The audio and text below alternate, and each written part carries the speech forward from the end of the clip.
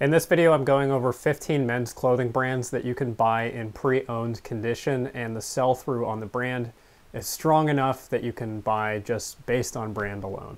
First brand is called Bad Birdie. It's a golf wear brand that has 950% sell-through on eBay. It is the highest selling brand I have ever encountered, although I've never personally found it. They make these really loud golf polos with bright patterns, big patterns, and if you can find those polo shirts, they commonly sell for 50 bucks used. When I'm talking about sell-through percentage, what I mean is I am dividing the sold comps by the number of actives, multiplying by 100 to arrive at a percentage of items that have sold over 90 days. Bad Birdie makes pants, they make hats, I think they might make outerwear, but those polo shirts are going to be what you're going to find if you find Bad Birdie. If you find anything Bad Birdie, it is an unconditional buy. The next brand is Ibex. I have found this one and sold it a couple times. It's a great find if you can get it. It's very close to a Smart Wool or an Arc'teryx. It's an outdoors brand that does a lot of merino wool pieces, and they're in very, very, very high demand, both in men's and women's. It has a 353% sell-through pre-owned on eBay. So you basically cannot miss with Ibex. If you can find wool outerwear pieces from them, those go for the most money. If you can find vests or jackets or sweaters, they make a performance-based merino wool that's really high quality to the touch. And anything that you can find from them, even basic stuff, even t-shirts, will sell for decent money. This is another brand that I would consider selling, even if it had holes in it, even if it had relatively minor flaws. The demand is so high, and by the nature of the kinds of garments that they make, people will still buy them if there are small enough holes. If there are big gashes in it or big nasty stains, then maybe avoid. But if it's just small pinholes, as long as you disclose it in the ad, people are buying this a lot of the time just for hiking, for purpose, not for aesthetic. So you can sell items with flaws. There is a brand that's new to me called Ryan Michael. They're a very small brand, and all they make is Western shirts. Their Western shirts are in insane demand. It is 358% sell-through for the entire brand in pre-owned condition on eBay. The shirts that are made with nicer materials like leather or suede or corduroy can be worth exceptionally large amounts of money for a basic shirt, upwards of 100 bucks. If you find any shirts that have a Southwestern or Aztec aesthetic to them, that's the kind of beach blanket type pattern with all the zigzags and the diamonds. Those can be worth a lot. Anything Ryan Michael will sell. This next brand is Teddy Fresh, which was started by Gila Klein of the H3H3 podcast. It's a streetwear brand that does collaborations with other streetwear brands. The thing that you're looking for the most is their hoodies. Their hoodies have crazy sell-through, and they sell for a lot of money, and they're these pastel colored, color blocked hoodies, and the emblem looks kind of like the polo bear. It's a teddy bear.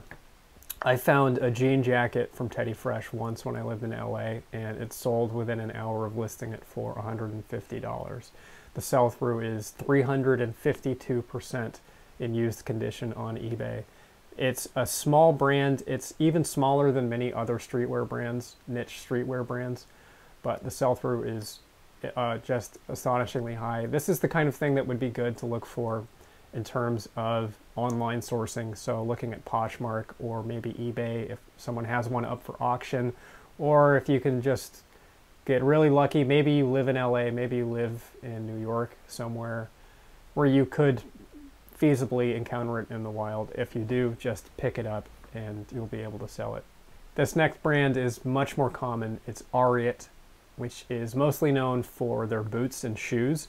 but they do make clothing, and the menswear has really great sell-through. It is at 228% sell-through right now. As with most brands, if you can find outerwear from Ariat, like jackets or hoodies, that's going to sell for more money. Anything with FR fabric, which is flame-resistant fabric, is going to sell for a little bit more and a little bit faster. That goes not only for Ariat, but for really any brand. If you find anything FR, definitely look it up, because flame-resistant stuff is another very utilitarian kind of piece that can be in high demand. There's only one proviso here. The shorts category is pretty slow right now. That might change in the summer when it warms up, but men's shorts for Ariat are not that high of seller. Ariat does make men's jeans, and their jeans are in really, really high demand. So if you find a pair of Ariat jeans, definitely pick it up and flip it. And I know this is a menswear video, and I haven't looked up the numbers for women's, but I can speak from personal experience that it sells great on the women's side as well. I really have trouble hanging on to anything Ariat, and obviously if you sell shoes and boots, it's a great brand to be on the lookout for as well. The brand Duckworth is one that I have noticed on eBay, although I haven't personally found it.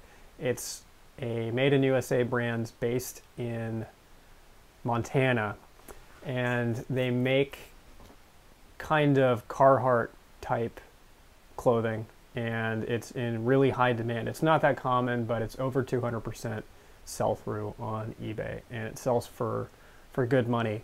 I don't really have any guidelines because it seems like absolutely everything Duckworth sells, and it sells for over 30 bucks. If you can find their jackets, the jackets sell for over $100 used commonly. But just basic shirts also sell for 30, 40 bucks. Grundens is a fishing brand. They're famous for making rain gear, these bib overall rain slickers that are worn by commercial fishermen, but there's crossover into the recreational fishing apparel genre, I guess, which is a strong and compelling genre when it comes to reselling. They make vented shirts, fishing shirts, t-shirts. They make rain gear, obviously jackets. All of it is going to sell great. It has 211% sell-through on eBay, and it's not that common, but I do run into it from time to time. If you can find their actual rain gear, those rain bibs, that's probably going to bring you the best money, because that stuff's really expensive and it lasts a long, long time. It's really well made and really coveted among not just commercial fishermen, but outdoors people in general, people that ride ATVs, recreational fishermen, and on and on. Another fishing brand to be on the lookout for is Huck, H-U-K. They make clothing for recreational fishermen. They are tied in pretty deep to the bass fishing scene as well as saltwater fishing. They make UPF shirts, so shirts that have built-in sun protection, which go for good money. They make t-shirts. They make performance t-shirts that feel almost like a performance merino wool, that really heavy, stretchy fabric. Those sell great for me. They make graphic stuff, like graphic t-shirts with bass on them. Those sell really well. And they make some vented long sleeve fishing shirts. Those sell wonderfully. Anything that you can find with Huck, it's not necessarily going to go for as much as some of the other brands on this list. Average sale price is around 20 to 25 bucks, I think. But it's really reliable and consistent. And it's the kind of thing that hopefully isn't that location specific. I know that living in California, a lot of these brands are not available across the country, but Huck is one of them that I think you probably stand a pretty good chance of running into from time to time, regardless of where you live. This brand I have found one time. It's Zimmerli of Switzerland, who make underwear and sleepwear. And despite making underwear and sleepwear, their stuff sells for great money, and the sell-through is 250% in pre-owned condition, which is pretty phenomenal. So obviously you can't sell used underwear, at least not on eBay, but they make pajamas that are very eligible to sell. And the thing that I found was a long sleeve polo shirt that I didn't realize at the time was the top to a pajama set. So anything with Zimmerli of Switzerland, as long as it's not actual underwear that's clearly underwear, definitely pick it up to sell it, because it sells for top dollar despite being underwear. This next one might be a surprise to some people. It's Affliction. Affliction does not universally have over 100% sell-through. It's at 92% sell-through. But most Affliction stuff, if you can get it for reasonable prices, you're not going to have a problem flipping it. Even just basic stuff like t-shirts, the t-shirts that they're famous for with all of the ostentatious graphics on them, those sell really, really well. Affliction Black Label stuff sells especially well, and bigger sizes, so 2XL and up, is going to sell really, really well. And if you can find their outerwear, like denim jackets or leather jackets, it's a slam dunk. Affliction jeans also sell for really decent money and are very much in demand. The only category that I would have some trepidation about is their polo shirts, which for whatever reason just don't have that high of sell-through. 511 Tactical is a very common brand that has really high sell-through. It's at 106% sell-through right now just as a brand, and I have not had any trouble selling anything that I've ever found from 511 Tactical. You can't make big asks typically unless you find something really special, but it's a really strong bread and butter brand for me that you find pretty commonly and just sells for decent middle of the road money. They make parkas that are really in demand. They make two lines of jackets called the 5-in-1 jacket and the 3-in-1 jacket that are kind of more of a bomber type jacket with a lot of pockets. Those sell exceptionally well. And the Saber line of jackets is also in extremely high demand. But really anything outerwear, any kind of jacket, any kind of sweater is going to sell for a little bit more money. Flame resistant stuff, again, comes into play here. FR 511 Tactical gear sells quite well. Their cargo pants sell really well, and that's actually what I find the most. Just any cargo pants at all. Men's used cargo pants as a category is really strong right now, regardless of brand, and that doesn't happen that much. Used men's cargo pants are over 100% sell-through on eBay, which is just crazy. But 511 Tactical cargo pants are particularly good. Have just a little bit of caution when it comes to their polo shirts and their long sleeve button-up shirts, which will sell, but those markets are just a little bit flooded. This next brand might actually surprise you a little bit, just like Affliction did. It's Ed Hardy. Ed Hardy is actually more popular than Affliction, and it's a little bit spendier. It's sitting at 131% sell-through on eBay right now, so you pretty much can't go wrong. If you find their jeans sell really well, especially if they have the big embroidery on them. Anything with a big tiger on it is going to sell great. Big, loud, gaudy t-shirt designs are going to sell really well.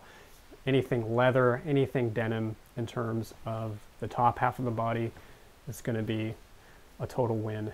Ed Hardy polo shirts and button-up shirts don't sell quite as strongly as the rest of the brand, but if you can get them at a good price, then they are still worth selling.